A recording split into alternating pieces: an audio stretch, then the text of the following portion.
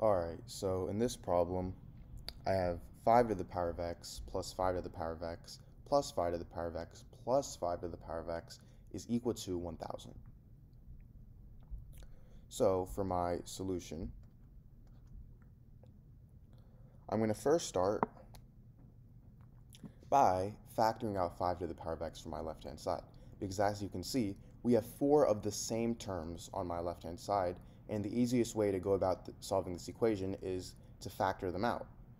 So I get 5 to the power of x times, well, 5 to the power of x divided by 5 to the power of x is simply 1, so I get 1 plus 1 plus 1 plus 1 is equal to 1,000.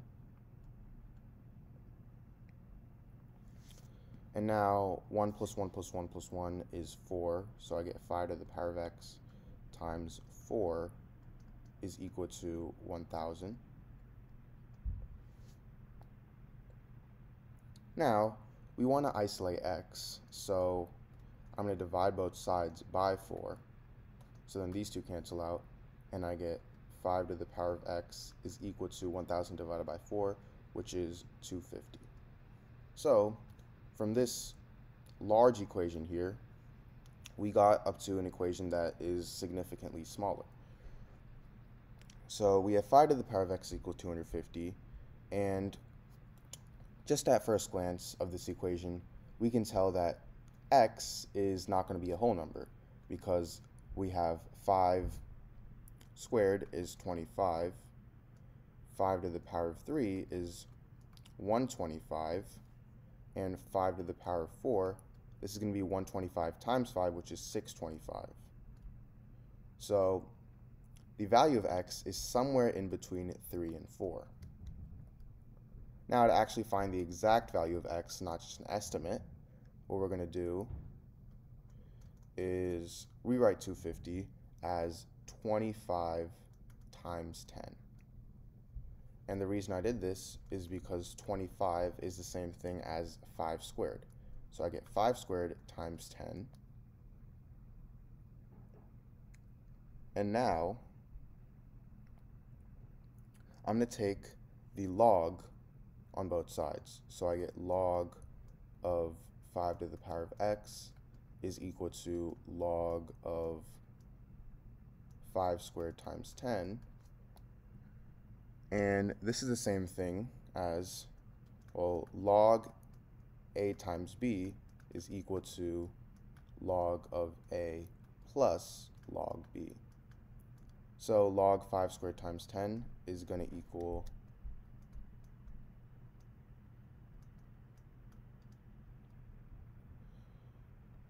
log of 5 squared plus log of 10.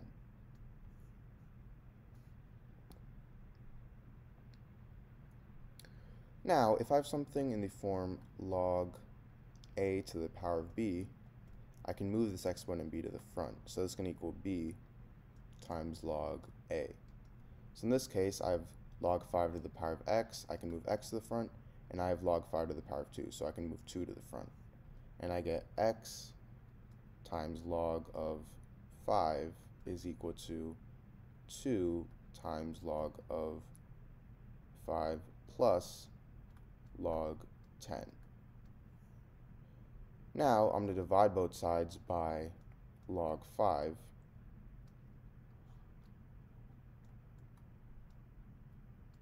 So then these two cancel out, and I get x is equal to 2 times log 5 plus log 10 over log 5.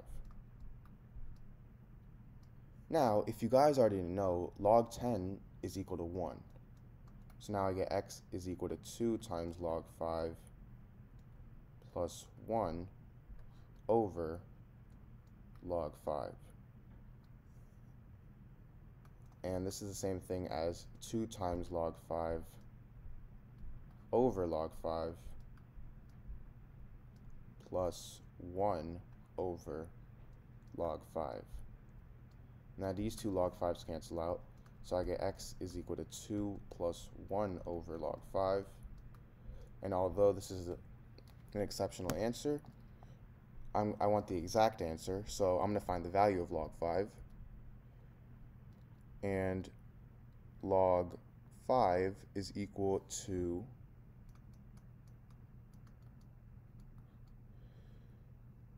0.699, meaning 1 divided by log of 5 is going to equal 1.43. So 2 plus 1.43 is 3.143. So I get x is equal to 3.143. And this is my answer to this problem. And remember how we already said that x was going to be somewhere in between 3 and 4. So this proves us right. Alright, so in this video, I'm going to solve the equation x to the power of 12 minus 1 is equal to 0. So to solve this, I'm going to first rewrite this as x to the power of 6 to the power of 2 minus 1 squared is equal to 0. And the reason I'm doing this is so I can use the property a squared minus b squared is equal to a plus b times a minus b. So this turns into x to the power of 6 plus 1 times x to the power of 6 minus 1 is equal to 0. So this gives me two equations. I get x to the power of 6 plus 1 equals 0, and x to the power of 6 minus 1 equals 0. Now I'm going to do the same thing again. I'm going to rewrite x to the power of 6 minus 1 equals 0 as x to the power of 3 to the power of 2 minus 1 squared is equal to 0. So I can use this property again and get x to the power of 3 plus 1 times x to the power of 3 minus 1 is equal to 0.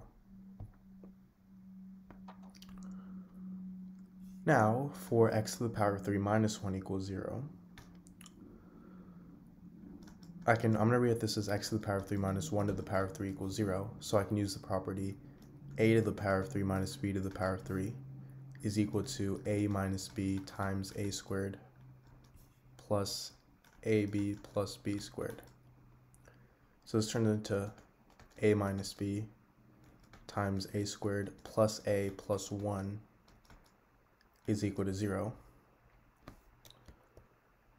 Sorry, this turns into x minus 1 times x squared plus x plus 1 is equal to 0, which gives me yet another two equations. So now I have x minus 1 equals 0 and x squared plus x plus 1 equals 0.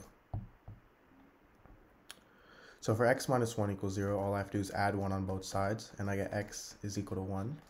And for x squared plus x plus 1 equals 0, I can use the quadratic formula.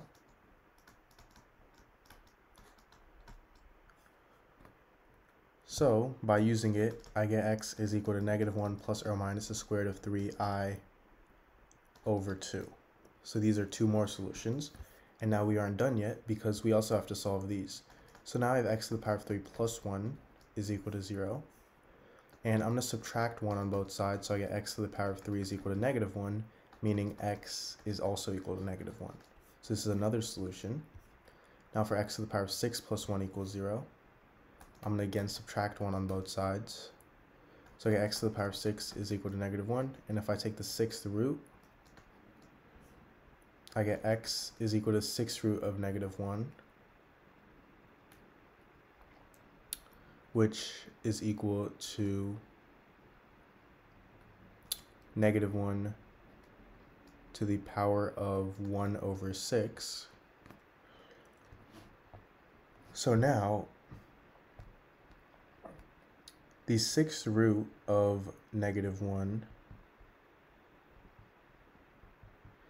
is, say, we know that I is equal to the square root of negative 1, which is equal to negative 1 to the power of 1/2. So negative 1 to the power of 1 over 6 is the same thing as negative 1 to the power of 1/2 minus something. So now 1 over 6, or I should say 1/2 minus 1 over 6 is equal to 1 over 3.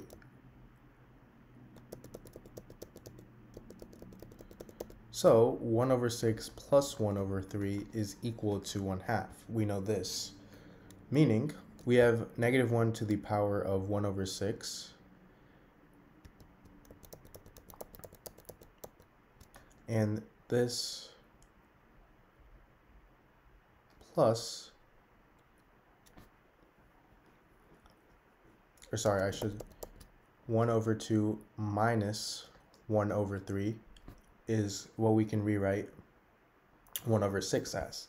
Now, this is the same thing as 1/2 plus negative 1 over 3. And if I have something in the form a to the power of m plus n, this is equal to a to the power of m times a to the power of n. So this is going to equal negative 1 to the power of 1/2 times negative 1 to the power of negative 1 over 3. Negative 1 to the power of 1/2 is the square root of negative 1, which is equal to I. So we get I times negative 1 to the power of negative 1 over 3, which is the same thing as 1 over negative 1 to the power of 1 over 3, which is equal to negative 1. So I get I times negative 1, which is equal to negative I, which is my final solution.